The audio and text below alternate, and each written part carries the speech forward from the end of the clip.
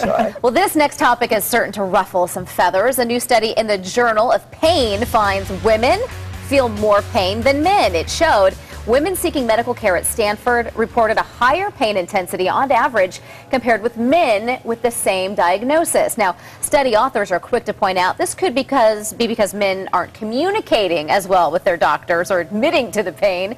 But skeptics say researchers didn't take into account other diseases these women may have had.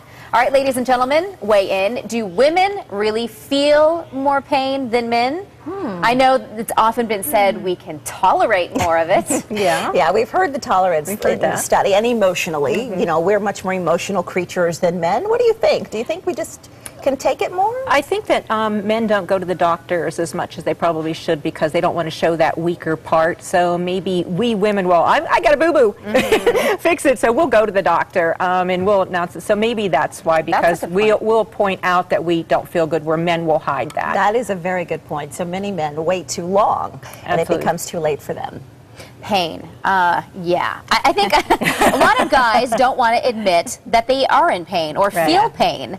So I don't know. I mean, there's a flip of it. You always hear that guys don't like to get the blood drawn. You know, they get faint. I know so many men who are babies when it comes to needles and doctors. And my husband won't give blood. Because he's afraid of the needle. Exactly. And I mean, come on, ladies, how many men do you know? Because I could give birth. Thank you very much.